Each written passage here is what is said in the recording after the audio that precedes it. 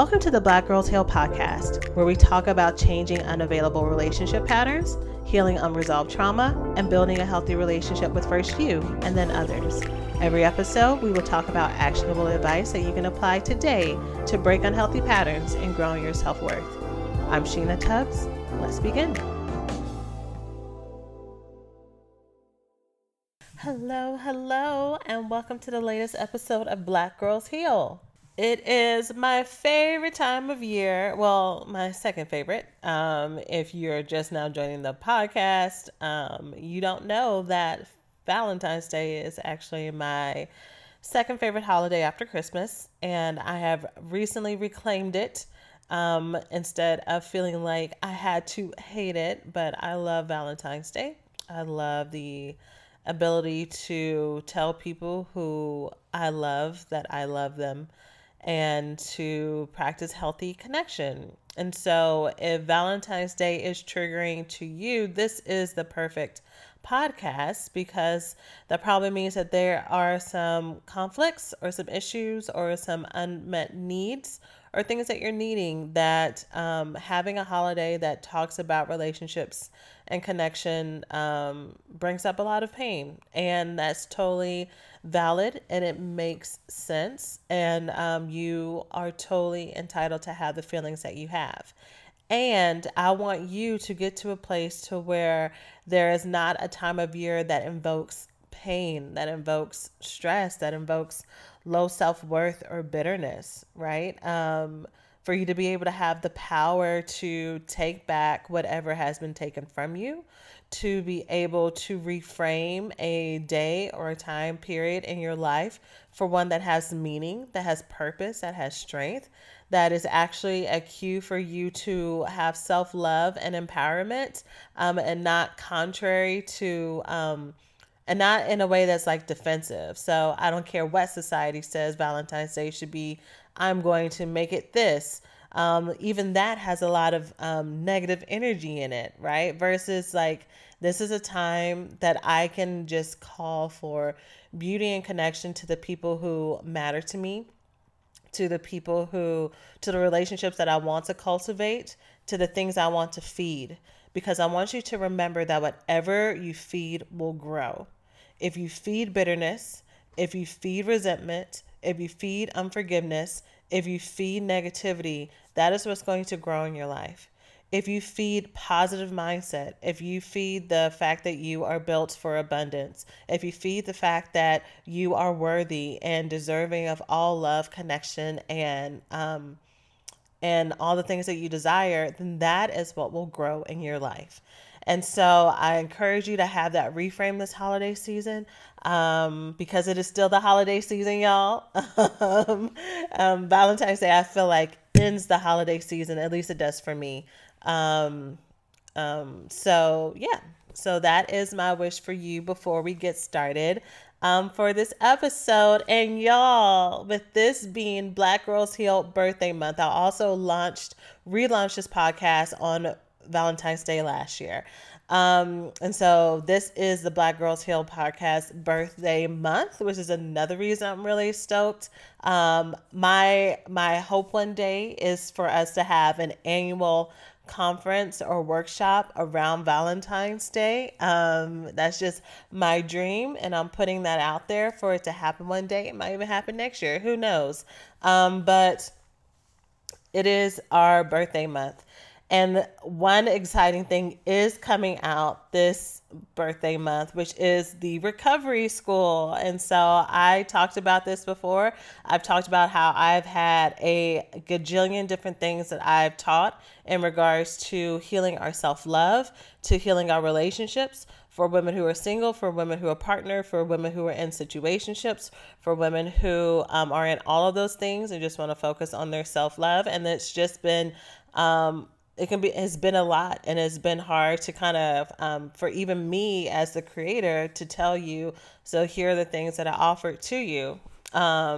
And so I have put them all together into a membership platform. So not a course, a membership that you can join and get what you need and come and get coached and come and get supported and get access to all of the things that I teach around healing unresolved trauma, around building connection, whether or not you need to unlearn unhealthy ways to attach if you're constantly attracting or being attracted to unavailable people, and learning how to date and learning how to actually do these detoxes, because many of y'all have done 3 month, 6 month, year-long detoxes, years-long detoxes, and focus on your kids, focus on your careers, focus on whatever else, and then you go back to dating and being in relationships and it's all still the same, and you're like, I don't understand why. I know why, and I help women break those actual cycles in a way that actually works. And then I help women who have finally gotten those relationships, found their partners, learned how to connect, or wanting to connect, and I actually help them learn how to connect, because even when you meet the man or the woman that you've been wanting to be with, that doesn't make it any easier for you to be intimate. If anything, that makes it more scary. It makes you can be scared to share what you need, to have your wants listened to, and to have someone who's listening to them and attentive to you can be very very scary at times. And also you can push it away. And so in the recovery school, I am helping women in all those areas and healing the roots that make us battle with our self-worth, to unlearn the negative boundaries and ways that we might even regress as grown adult women when we are around our families. Like, I'm doing it all. Anything related to self-love and breaking unhealthy relationships and building healthy relationships is all in the recovery school. And so that will be launching this month. I cannot wait. Cannot wait. So if you are a new follower, a new listener, and you have tried to sign up for the roadmap or the masterclass, I'm pretty sure I've redirected all the links to where you can't even get to those things right now. But if you somehow found the link and you put your email address in and you haven't gotten the email, it's because I shut it down, because I want to make sure that all the focus is on the recovery school, that you're not getting any kind of invitations that say, hey, join Learn to Thrive or join the Healed and Loved Woman, because those things are not available anymore on their own. They are all within the membership for you to have full access to whenever you need it. So excited for that. And all the healing that is going to bring for women, to be able to kind of have a smorgasbord, to have a buffet. And what I love about this new platform that I'm using for the membership is that there are actual roadmaps. So depending on what you're coming in for, whether or not you're coming in because you've had toxic friendships and you're like, I'm tired of having bitterness and not having people in my circle, but I'm also afraid of trust, then it's like, okay, do this course, and do this course, and come and show up and talk about these things. If it's about the dating stuff, then do this and do this. If you're in a marriage or long-term partnership, then do this lesson, and this lesson. And I love checklists. I love having systems. I love having processes. I love when things are really cute too. The platform is super cute. I've had a couple women transfer already over. Some of my students are already transfer over, and one was like, it looks so good, and I'm like, I know. So I'm so excited for y'all to see it. So that is coming soon. You can get on the wait list by going to blackgirlsheal.org/school, or click the link in our show notes if you're listening to this podcast on your podcast player, be it iTunes or Spotify or whatever else. And speaking of clicking on links and bios, I want to say thank you so much to all of the women who submitted the sex survey. So our last podcast, yes, it was our last podcast, was about sex as an attachment issue. And I was talking about all the ways that issues with our attachment can show up in our sex life or our lack of sex life. And I asked for women who were willing to participate to elaborate more on the things that I talked about, or to share things that maybe I didn't cover that you feel like might be related to your own unresolved attachments or insecure attachment patterns, or unresolved trauma. to see if I can provide more support and more materials around it. There is already it's called the Good Sex Academy. And so that is already a course that is inside of our membership. When I tell you, y'all, everything related to intimacy, attachment, healing, and connection, friendship, all of that is within this membership. It's there. And it is not just a whole bunch of worksheets. Like, it is really great. I'm very, very proud of it. But all that said, for me to really hit all of those pain points that you may be experiencing, me wanting to do that more in 2020, it probably won't be until later this year, perhaps, or maybe even later this spring when it shows up on the podcast itself. But materials will be more readily available in the membership for sure. But thank you so much to all of you who were vulnerable and shared with me some of the things that have been going on with you.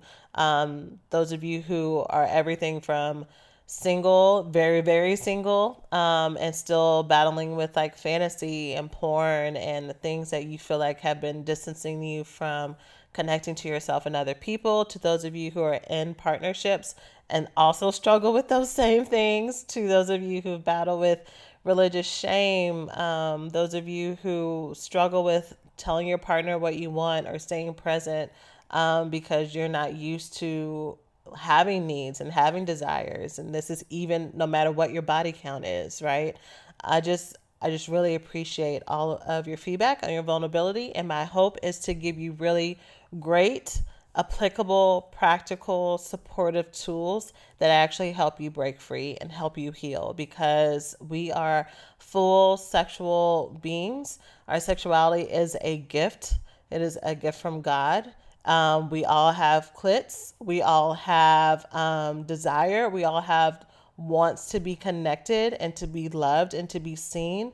And our sexual expression is just as much a part of it. And I want you to experience that. And for those women who may have had struggles or medical issues with your clitori, and even if there's anyone listening to me who's experienced female genital mutilation or anything like that, like, I want to be able to provide things for all of us to help us reclaim things that have been taken from us, or things that have always been there, but no one told us or gave us permission to claim our birthright. And for you to just know you don't need no permission, girl. This is yours, right?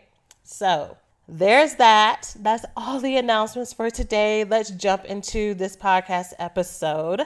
So the title of it is Maybe It's You.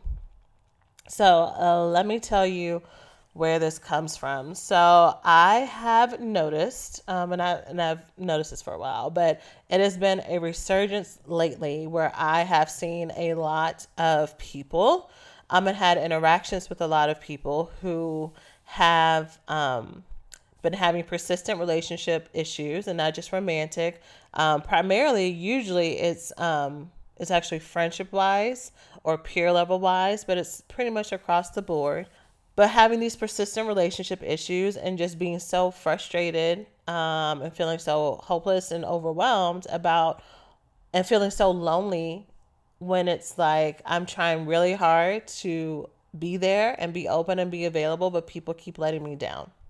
And so I talk a lot, obviously, on this podcast about people around us who are unavailable and spotting issues with other people and signs that someone is toxic for you. And so the problem that you're having these issues with people is because you're attracting people who are unavailable. They might be nice people, but they're not able to give you what you need in a relationship. But what this episode is about is maybe it's not that you are attracting unavailable people, but maybe you are the one that's the issue. Maybe you, being the common denominator, is something that you are bringing or not bringing into the relationship. That is the reason why people keep letting you down. And maybe it's not that people are actually letting you down, but maybe it's that you're projecting things onto other people that really is not based on fact, but maybe it's based on feeling. It's based on unresolved trauma. and you've unfairly put the responsibility for them to fix it, to make you feel better, to make you feel safe on them, when really it's up to you. And it's up to you to change your mindset about it. Here's the reason why it's hard for us to do that. It's hard for us to do that because the ways that we feel and the ways that we think, especially when it's connected to our own pain, and especially when it's connected to our own emotional safety, and especially when we have had a history of men, women, parents, caregivers, fake friends, real friends hurting us, abandoning us, we can get extra grounded in the thought that if I see or experience this pain, then it must be true. And all the meaning and the facts that I have around it, the things that I'm calling facts, must be truth. And other people are the ones that need to change. Right? So there's a belief that I'm seeing everything crystal clearly. I see exactly what's going on, and because of that, I'm going to react accordingly. And because it's all based on a place of self protection, our bodies, our minds, our spirits are not wanting us to continue to be hurt. And so we react very viscerally to it, and we immediately can create boundaries, create walls, and create beliefs about the intentions about what the other person is doing, why they did what they're doing, what they're going to do next. And then also we can change our perspective about the other person. And sometimes that is good. I spend a lot of times, especially in this podcast and also with my coaching students, trying to teach you and build confidence in trusting your gut. So many of us have cut off our connection to our inner voice, our instinct, our inner child, our subconscious, the Holy Spirit, whatever you want to name it. We have cut off our connection to those things because we're afraid to use our voice.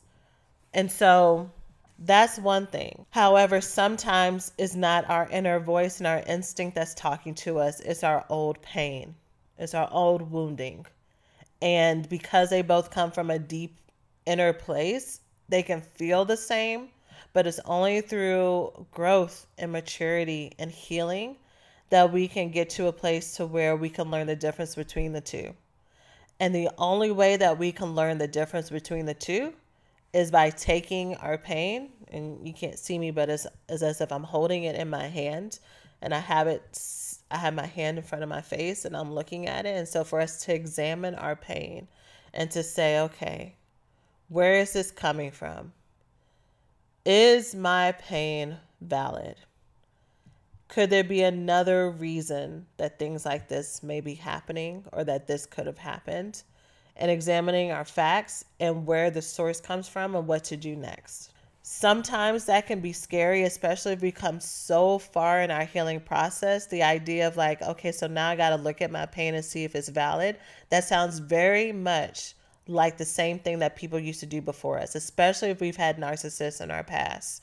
If we've had narcissists in our past, we have constantly been fighting and been told that our pain is not valid, that we are oversensitive, that we are just making things up, that we don't have a right to feel the way that we feel. And even if we haven't had narcissists, if we've had parents or caregivers who've been overbearing, if we've had an argumentative or emotionally withdrawn family, any reason, it could be any trauma actually, where we have learned that what we feel and what we need is not as important to other people.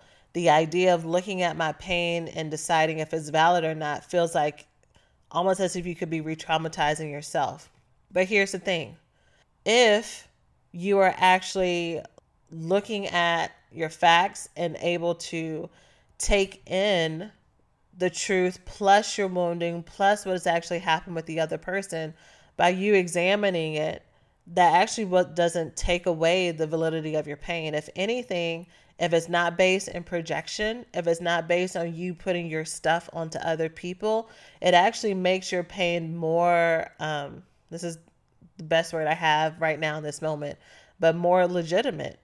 it makes it more based in truth. Because look, I've actually looked at this neutrally. I've like looked to see if there's any place that I could be wrong. And nah, this stands true. This is still real, right? And again, especially if we've have a history of people taking advantage of us and not listening to us. The idea of being introspective almost feels as if we're giving people a one over on us, right? So I've worked so hard for me to be able to take care of me and to stand up for me. The last thing I want to do is to give you reason to think that I might be wrong, or for me to feel good about myself and for me to feel protected. I have to be right in this situation. So even if I'm a little bit wrong, I'm not going to let you know that I'm wrong. And I'm going to hold on to what's been going on as long as I can. Because if I let this go, then that means something negative about me or my self-worth, which again is projection. Okay. So there's a word that is used in the therapy world. It's called transference. And typically it happens is used within therapy.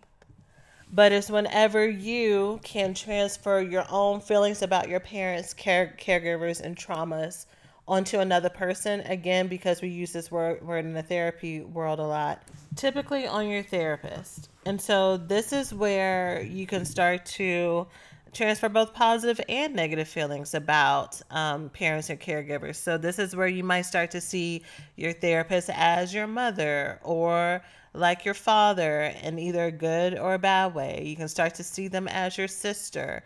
I can say that me personally, for a long time, I had a problem seeing women who were a certain age, older than me, and they looked a certain way and they talked a certain way because I would see them as my mother, and in a good way. And it got really tough, especially when my mother first passed away. And it was a problem because if I'm seeing you as, and this is me, this is called countertransference when it's a therapist who's transferring her feelings onto a client. So it stopped me from being able to do my job correctly, because if I need to challenge her, if I need to give her feedback, and if me, in that case, I'm thinking of some specific situations, if I feel a desire to protect or to nurture or to be kind, then I can do all those things as a therapist, but it might stop me from telling you the truth. I might actually, in the way I need to tell it to you, if that makes sense. I may want to sugarcoat it a little bit more is what I'm saying, because I have my own countertransference issues that I need to work through. And so this podcast episode is talking more about negative transference, right? So anytime that you put negative feelings onto other people, that inhibits the relationship. So here are some ways that you can put transference onto other people, not just your therapist. I was just using that as an example, but transfer your feelings and project your feelings onto other people. You can transfer and project your own personal faults onto other people, and your irritation with your own personal issues onto other folks. You can transfer your trauma onto other people. You can transfer your fear of rejection onto other people. So you anticipating that they're going to reject you before they actually do, anticipating that they are thinking something negative about you. This is you transferring your own negative self-worth onto other people. You can transfer your own fear of commitment onto other people. So looking for ways that they may leave you or abandon you. This can also look like you looking for exits in the relationship. So everything is going really great. You're starting to get closer, and all of a sudden they really start to get on your nerves, and you start to look for reasons that it makes sense to leave. I mean, this might look really familiar to you on both sides of the equation. So if you've ever been in a relationship where it just felt like someone was picking a fight with you just to pick a fight, just to create some distance, or you yourself, you knew you were picking a fight with someone just because things were getting a little bit close, a little bit too intimate. Maybe you didn't have words for it at the time, but maybe that I'm saying it out loud, or maybe in hindsight, especially if that relationship is no longer around, and you might be having kind of like some feelings of like regret around it. That's what was going on. You're projecting your own fear that this is not going to last, that this is too good to be true. Her and I are too close as girlfriends. She's going to end up stabbing me in the back anyway. So let me go ahead and like make this fight right now. That's what was going on. Related to female friendships, I often see this with those of us who had narcissistic mothers.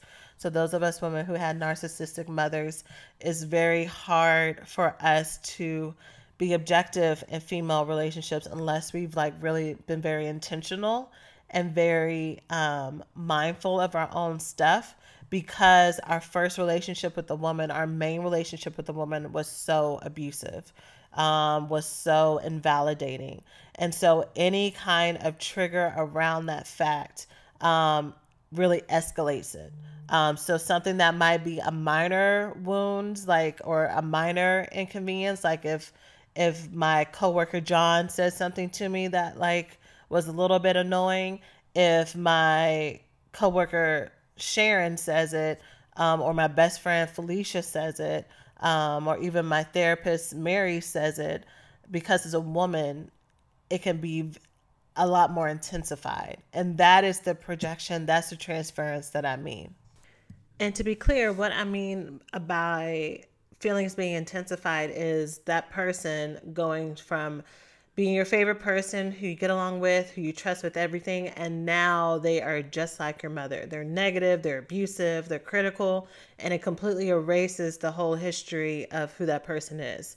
And this is such a common problem because when we project, when we transfer our feelings, we start to treat people as if they are the abusers from our past. We start to lump everybody together and we forget the nuance. We go into our trauma stance, we go into our protective stance, and that person immediately becomes our enemy. And again, we discount the full nature and history of the relationship. And when that happens, because the truth is, as long as you are in relationship with people, you are at risk of being hurt. People are imperfect. They forget things. They misspeak. They lose track of time. They misspend money. Like, just whatever it may be, whatever your trigger may be, it may, well, not it may, it will happen. You will be triggered in relationships. And if we get to a place to where we are, or if we are in a place where we are so sensitive to our triggers and we don't have awareness about it, to where we don't catch it, we can get into a place to where we villainize people around us, even those who are healthy and good for us. And we end up being alone, and we wonder why we are consistently alone. And again, we may be the common denominator.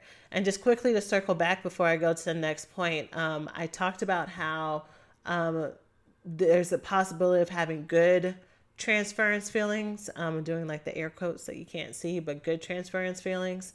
Good transference, the example I gave for me, yes, they were positive feelings, but they were affecting our relationship negatively. And so to help some of you who may have your own therapist, the way that transference could look like for you is if you start to see them as your mother or your father. Now, when they give you feedback, you can have this really intense need to impress them, to make them proud, fear of disappointing them, fear of or really wanting them to like you. And it could be because you really love your therapist, but it could also be that some of your own family trauma and family issues are getting wrapped up into that. And so that need to be like, that need to get approval is more reminiscent of your own family issues, and that need to have your father's approval or your mother's approval or the acceptance around them more than your actual therapist. And again, this could be in all areas of your life. It could be with bosses, it could be with coworkers, it could be with friends. Basically, us treating other people in the ways that we wanted other people to treat us, or assigning them the responsibility to fix the wounds that other people left in their place. So I'm kind of rolling into the next part that I want to talk about is how can you tell if this is you versus this is like a real, and I hate I hate to keep saying the word legitimate, because so many of us have been fighting for legitimacy in our feelings. And I don't want to inadvertently give you language to start to invalidate yourself, for you to go into every situation that now you've gained confidence in, and for you to be like, well, maybe I shouldn't feel this way. That's not my intention. So hopefully by me giving you these steps, it will help you. It'll help you do both, to help you be able to have confidence in what you feel, and also times that you might be projecting things onto other people that's not fair to do so, you'll be able to rein that in, heal what you need to, and repair the relationship. So ways that you can tell if it's you is first to see if the wounding or the conflict that you're having with this person doesn't line up with facts about the relationship. So has this relationship with this person traditionally been nurturing, kind? Have they been receptive? Have they been available to you? Have they been loving to you? Have they been supportive of you? And if so, does this incident, does it line up with the facts of it? So if that's the case, either two things could be true. It could be true if this person has been emotionally available and really good to you and healthy towards you. It could be that what you think happened did not happen. So sometimes we can be so sensitive to our triggers that anything that looks like, smells like, could be like a trigger, we hop to assigning it that label. Like, so maybe we misheard what they said. Maybe we misunderstood what they said. Maybe we were already sensitive going into a conversation or going to an event where we were hanging out, and we were already kind of activated and hype. And so we were looking for a reason to put our shell on to react the way that we needed to react. And so what we think that person said or did didn't actually happen. Or maybe this kind, loving, open person towards you did say or do something that was triggering or hurtful to you. But like I just said, because it's connected to a deeper trauma, it got bigger than what actually called for the situation. And so the next thing that I want you to assess, for you to tell if it's you or not, after you assess does this issue line up with the facts of the relationship, is does your response level match the level of the offense? I've said this phrase before on this podcast, but if your reaction is hysterical, then it's historical. And hysterical does not need to mean that you're throwing a full out tantrum, that you're cussing them out, that you're like going ballistic, which it could totally be that that's kind of your response. But it could also be that you immediately cut them off. That again, you sign that, I never really trusted them in the first place, or they're not there for me, and you completely discount the relationship history, and you lose a friend, or you lose a boyfriend, or you lose a wife, or you lose a husband, or you lose a relationship with a parent because you're so into your feelings. And it's hard for you to objectively see what's going on. In addition to cutting them off, kind of going ghost for a little bit and doing the silent treatment. And then what's really interesting about that is we do the silent treatment while we're secretly wanting the other person to come and apologize and say, I'm sorry. But especially if it didn't happen in the first place, if you're projecting something that happened that didn't happen, or if it was something so small, and y'all have had a pretty cohesive, kind, like open relationship, this person's not even going to know to come and apologize. They're not mind readers. There's nobody in this world that's a mind reader that I know of. So you're not going to get that apology, which makes you even more upset and makes you even more resolute that even if you do start talking to them again, you're like, you've already created this narrative in your head about who they are, which is even more so not based on facts, which creates more distance. So that means the next time you're triggered, which means you're most likely going to get triggered even quicker and faster, which is going to dissolve this relationship even more, all because you didn't communicate what you needed, which is number 3. The third way that you can tell if this is you is to ask, did I communicate my feelings within the trigger or within whatever happened, right? And so communicating your feelings is exactly what that sounds like, is you saying, I felt fill in the blank when this happened. You making assumptions about what's going on, you saying, well, I just need some space right now, you saying I'm just busy right now, is not communicating to the other person that your feelings were hurt, that you were triggered, that you've been feeling upset or whatever, right? You're not able to resolve the relationship that way. And so that ownership is on you.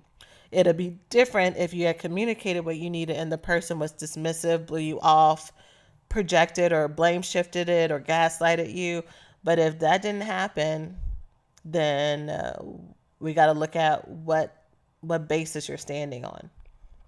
So, with all that said, what you need to do is to identify what your feelings are.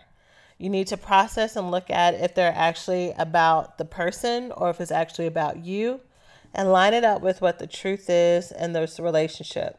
And even if it is about you, you still need to communicate it. So many of us, when we are in pain, we only go back and forth between, let me hold this in and deal with it myself, or I'm going to go ghost or stonewall or avoid the issue at all. You have to practice getting out of your own mind and communicating and being intimate and close with somebody. So even if you've resolved it, you still need to tell them about it, because you're learning how to be close and you're trying to help people learn to get to know you and see you. So with all that said, I know that this is really good info if I pat myself on the back. But at the same time, getting past our own mental and emotional blocks is hard. And so that's why the recovery school is for. For years, I would read all the things I had to do. Even me, when I was fully in my therapist world with friends who were therapists and reading therapist books, it was still so hard for me to do this myself. And I'm paid and trained to do this, right? And I had access to other people in my world. And so I have helped break down, this is how you do it, and I've pinpointed how to help coach women get over these hills and hurdles themselves. So if these are things that you're like, all right, I've been trying to do this myself, sis, I need some extra support. I need to get some emotion coaching to get my emotions in check. I need to be able to figure out where these roots come from. I need to learn how to identify healthy friendships in the first place. I need to know what to expect from my partner in the second place. I need to know how to not project my family stuff onto other people and to also validate myself and still feel loved. I have things for every single one of those issues, plus more, in the recovery school. So I want you to join. I want you to come. I want you to get healed, and I want you to get your life changed. Again, you can find more information about the recovery school at blackgirlsheal.org/school. It will be open all year round. We don't have to worry about doors closing. There will be special offers for those who decide to join when they first come and get initiated. But it is open all year round for women to be able to change their lives whenever they need. So blackgirlsheal.org/school. And that is it for this episode. I hope you found it helpful. Go ahead and tag me on Instagram at blackgirlsheal_ if you enjoyed this podcast episode, and continue the conversation with me in our free Facebook group at blackgirlsheal.org/. That's it for this week. Y'all take care of yourselves.